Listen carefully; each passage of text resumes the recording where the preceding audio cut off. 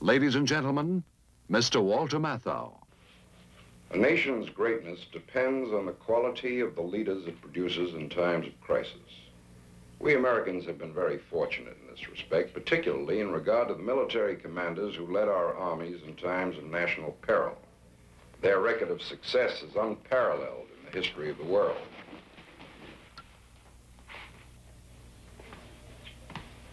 Who are these men? Do we really know them? Do we know how they lived, what they thought? Do we know what special qualities of heart and mind they possessed which qualified them to have the destiny of a nation placed in their hands? The Big Picture has prepared a series of pictorial biographies of some of the great military leaders of American history.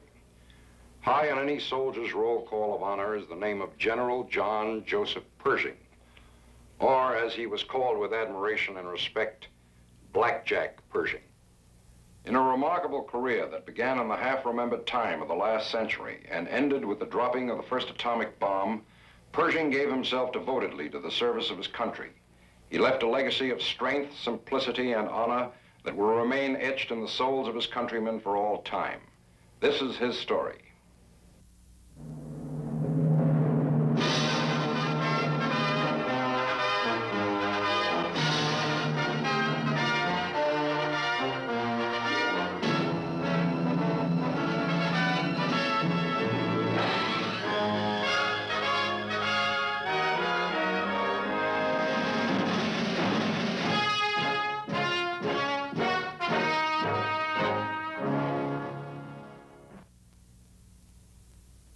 The story of John J. Pershing begins a century ago in the heart of the great Midwest. Missouri was a troubled state when Pershing was born at Laclede in 1860. Bitterness and controversy had raked its valleys, and the winds that moved through its fields in the years of John Pershing's early youth blew hot from the battlegrounds of the Civil War. As a boy of 5, he stood and watched the soldiers from his town and county return from the final campaign at Appomattox. And after that, as the nation itself began to bind its wounds, Missouri turned its whole attentions to the taming of its rugged but productive soil. And Missouri boys grew to their manhood in those distant years of long ago on a regimen of hard work and piety. The time and the home of his youth shaped Pershing for the years of greatness. Those years began, as have the public careers of so many of America's heroes, on the plain at West Point.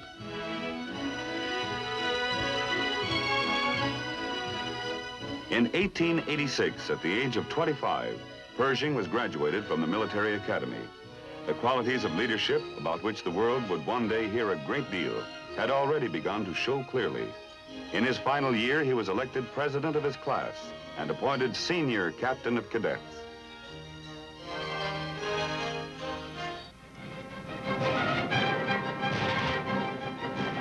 In the 1880s, rebel Indian tribes in the West were still the greatest threat to American lives and property. And it was the lot of most young professional officers to be pressed into service in these campaigns to make the West secure. Lieutenant Pershing, cavalry, saw his first action the year of his graduation in the fighting in the Southwest, which brought an end to the war against the Apaches, led by the fierce and wily Geronimo. Later, serving as a leader of Indian Scouts, he participated in the final campaign against the rampaging Sioux in South Dakota.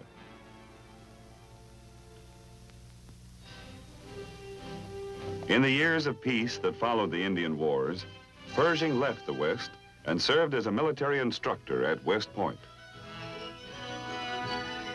The period of peace, however, was soon shattered by the war with Spain after the sinking of the battleship Maine. These are actual motion pictures of American ships steaming into Havana Harbor in 1898 and American troops landing in Cuba. This film was only recently released by the laboratories of the inventor of motion pictures, Thomas Edison.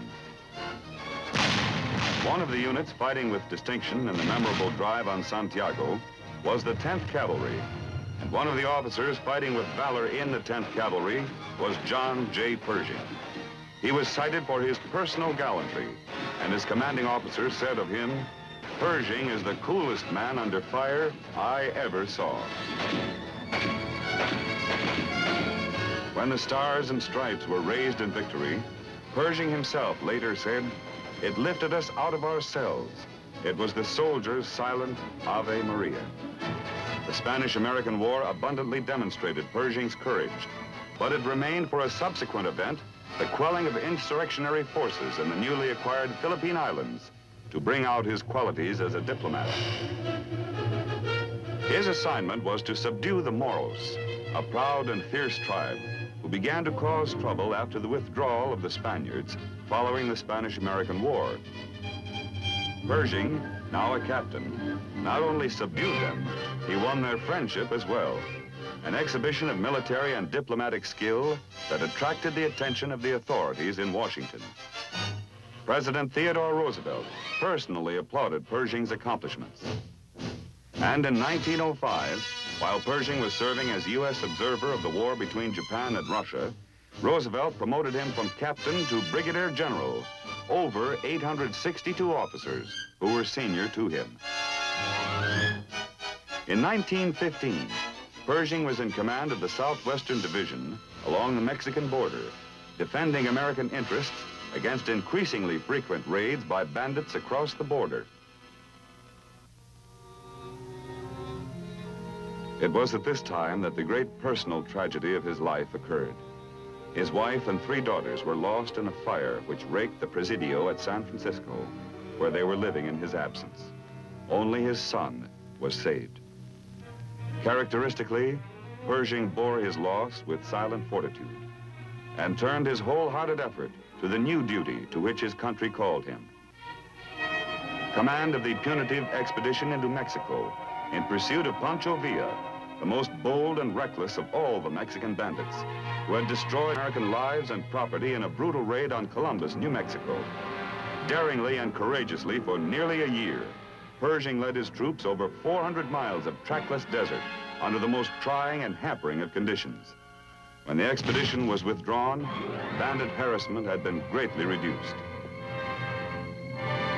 And the American people, whose heroes must be made of enduring stuff, had found in John J. Pershing a unique study in dedication to duty and unflinching loyalty. The American cavalry's firefights in the Chihuahua Desert in Mexico were only a small part of the conflagration that was searing the world. German aggression had reduced great parts of Europe to rubble and uprooted great masses of Europe's population.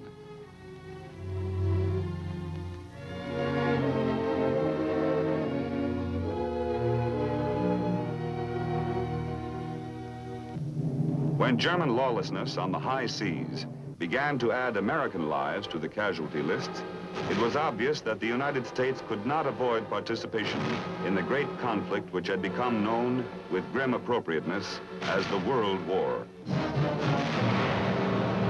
We enter this war, said President Woodrow Wilson in his address before Congress, only because there is no other way of defending our rights. The professional army was small, and the only hope lay in a great citizen army, which had to be raised up literally overnight. When Pershing was named to head the American expeditionary force that would go to France, the nation applauded. For the first time in history, American soldiers would fight in the glare of world attention, with the entire world having a direct stake in the outcome of their effort. The commander-in-chief, now a major general, arrived in Europe in June ahead of his troops.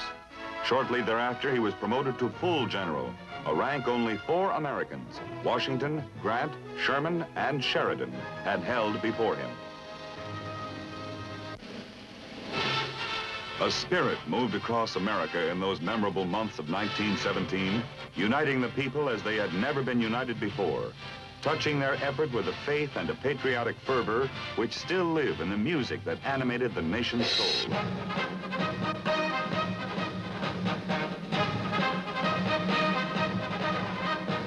Johnny, get your gun, get your gun, get your gun.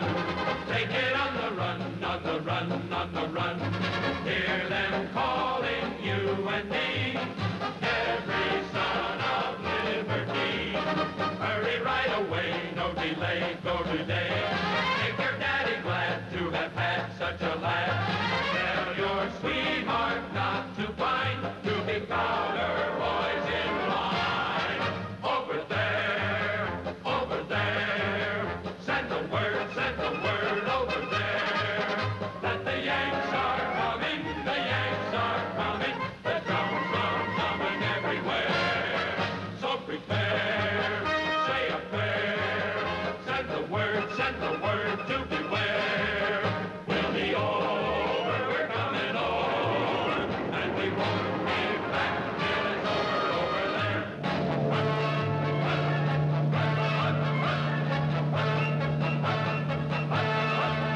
Oh, the Yanks are coming, the Yanks are coming, the drums coming everywhere.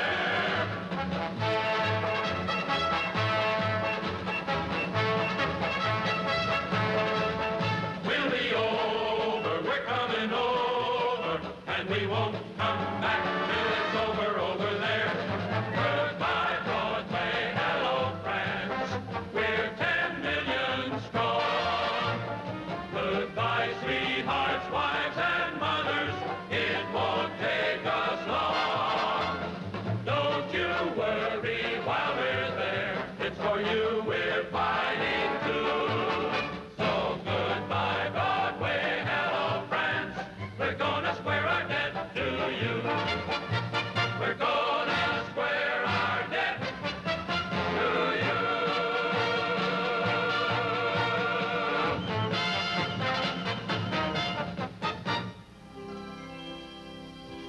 For Pershing, the challenges in France were monumental.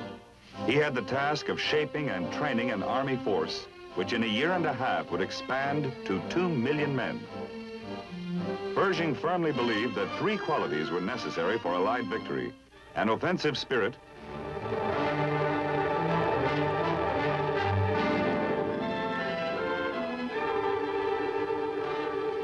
mobility on the battlefield, and effective use of individual weapons. He trained his growing army in these principles, despite the elaborate system of trench defense in which the Western Front had been paralyzed.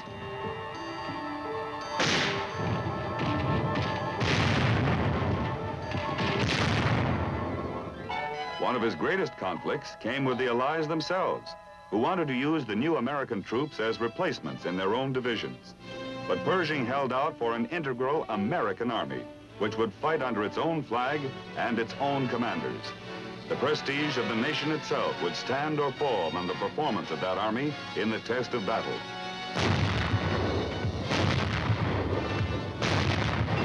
That test came with the massive German offensive which began in the spring of 1918. For almost 4 years, the battle line had held relatively steady. But now the Germans counted on victory. Their plan was to separate the British armies from the French in a devastating series of blows.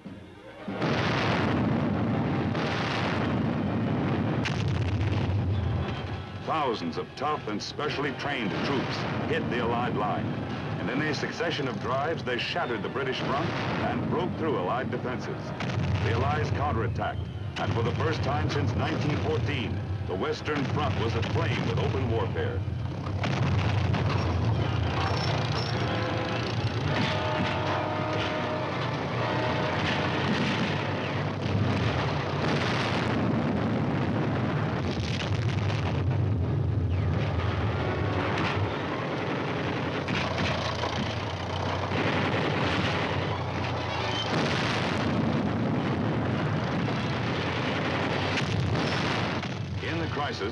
Pershing postponed his plan to weld an American army, and he offered Marshal Foch, Commander-in-Chief of the Allied armies in France, the free use of every American man and gun.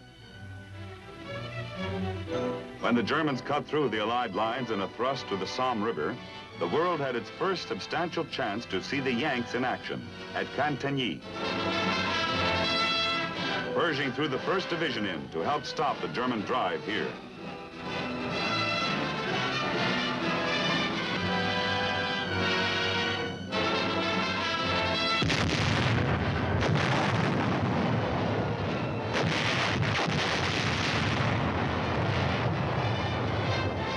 Men of the 1st Division took Cantigny and held it, despite violent and sustained counterattacks.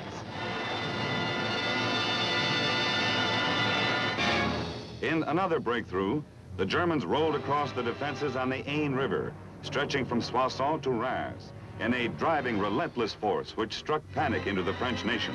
In 3 days, the German tide had reached the Marne River and was less than 40 miles from Paris. Pershing moved the 2nd and 3rd U.S. divisions into the area around Chateau Thierry to help stem this onslaught. Both divisions responded with spectacular spirit and success. The 3rd Division, in its battle for the Marne crossings, wrote one of the most brilliant pages of our military annals, said General Pershing. One of its regiments, the 38th Infantry, earned the proud designation Rock of the Marne. The 2nd Division, holding the road between Chateau Thierry and Paris, began pushing the Germans back. U.S. Marines, fighting with the 2nd Division, reclaimed important ground in a fierce contest known to history now as the Battle of Belleau Wood.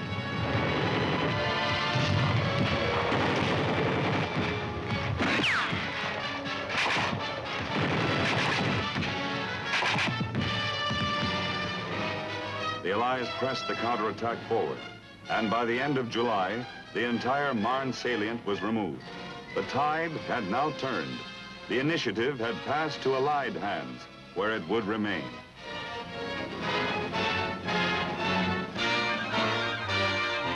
Eight U.S. divisions had participated in the successful counteroffensive, and their performance had met their commanders' expectations and exceeded all others. Bravo, the young Americans, a British newspaper trumpeted, and a French dispatch reported that their victories had electrified the world.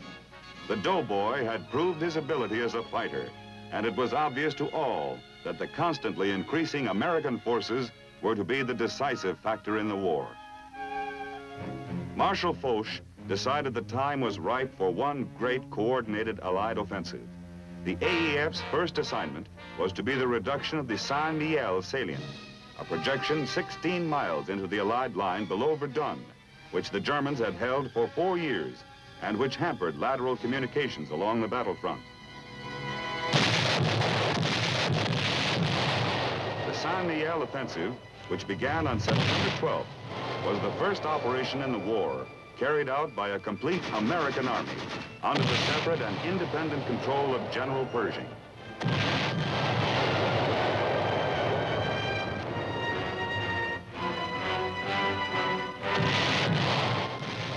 It was a striking success.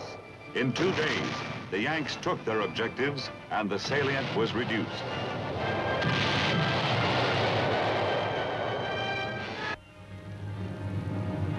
Now America's soldiers were moving to the beat of the muffled drums of history. Because they had fought so decisively as an integrated American force, they were moving in the long tradition of their country, a tradition stretching back across the flats of Yorktown, through the rolling fields of Gettysburg, up the rugged slopes of San Juan Hill. The man who had welded them into this integrated force had by now made his own unique mark on the history of his times. As a tactician, seeking victory through fire and movement on a fluid battlefield, Pershing was proving himself superb. To the men of the AEF, who knew him best by the nickname Blackjack, he was no myth. The battle was his as well as theirs. He had confidence in them, and they gave him their trust and respect.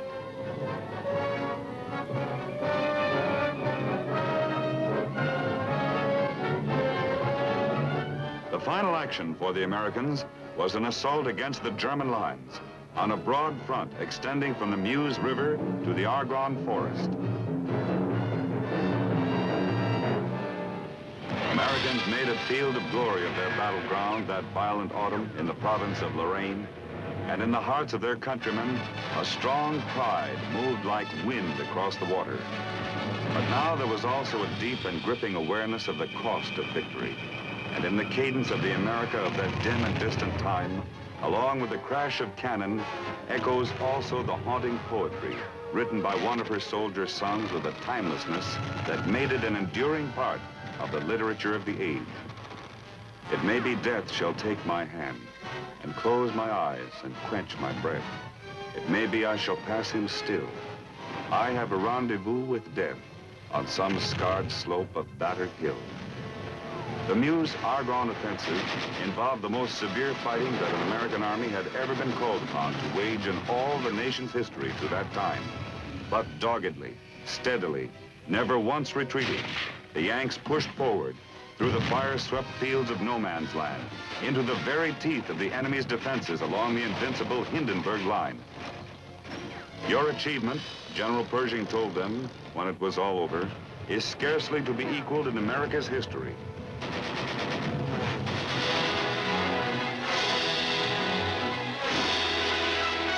At 11 o'clock in the morning, November 11th, 1918, the soldiers laid down their guns and cheered. And their cheers were echoed in every city of the Allied world. I pay supreme tribute, General Pershing said when the guns had stilled, to our officers and soldiers of the line. When I think of their heroism, I am filled with emotion which I am unable to express. Pershing himself was decorated by 9 foreign governments, as well as his own country. He stayed in Europe for a while after the war was ended. He was with President Wilson when the president came over for the Versailles meeting of the Big Four, Clemenceau of France, Lord George of Britain, Orlando of Italy, as well as Wilson of the United States. Then Pershing bade goodbye to his old comrades in arms.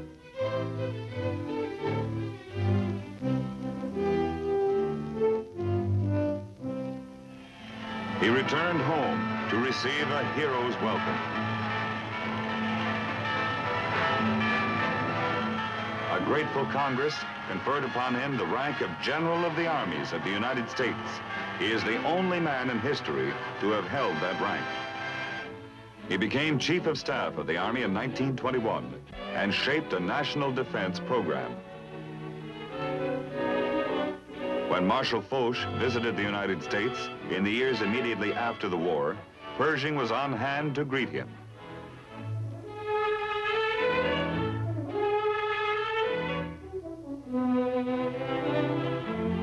He took delight in showing the Marshal the evidence of solid French-American friendship, which the two commanders had done so much to forge. When the body of the unknown soldier was returned from France for burial, Pershing led the nation in its tribute. Showing the measure of his own respect for the nation's heroes, Pershing wore only the Victory Medal, which was awarded to every veteran of the World War. Pershing retired from active service in 1924, but he remained active in the life of the nation. As chairman of the American Battle Monuments Commission, he traveled to Europe many times to witness the dedication of memorials to American soldiers.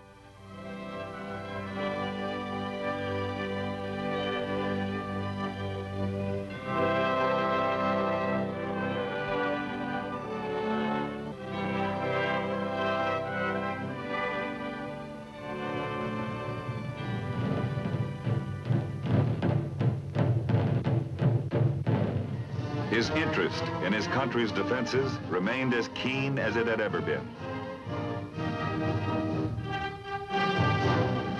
He paid particular attention to the development of the country's future military leaders.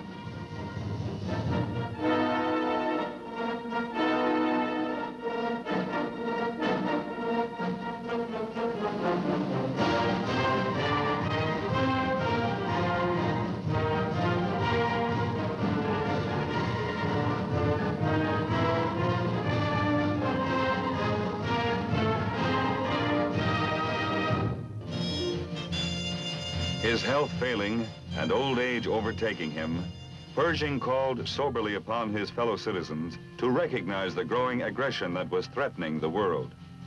When war did come again, Pershing at 81 instantly offered his services. President Roosevelt accepted, saying in words that reflected the feeling of all the people, "You are magnificent." Throughout World War II, he gave the benefit of his military wisdom to those who led America to victory in the Second and greatest World War.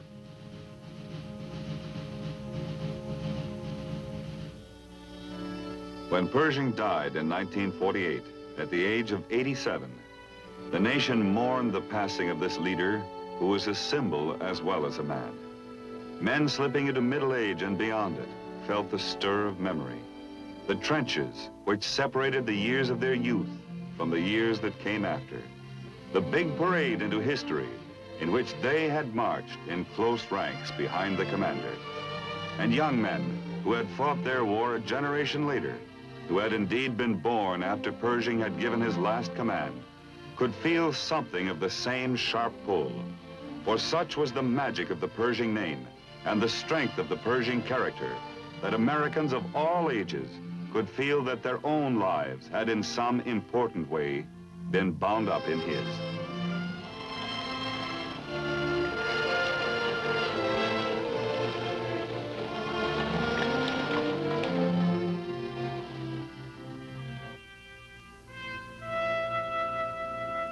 Pershing lies today in honored repose in the fraternity of the nation's heroic dead on the slopes of Arlington National Cemetery. But his name and his memory are part of the enduring tradition that never dies. For John Joseph Pershing, General of the Armies, like others before him in the long line of American giants, rose to leadership and met its challenges at precisely the moment his country needed him, so that the destiny of the two, man and nation, were part of the same momentous adventure. His mission was to create an army, and he did, a mighty army, without which the Great War could not have been won, and at the same time an army cast in the unique and authentic American mold, a forerunner of the superbly skilled and powerful force which is today's modern army. In the doing, he handed down to his countrymen a tradition of military pride. But more than anything else, he touched a strain of glory in his people, and perhaps more than any man of his time, he awakened them to a new vision of their own greatness. Word said the word over there that the Yanks are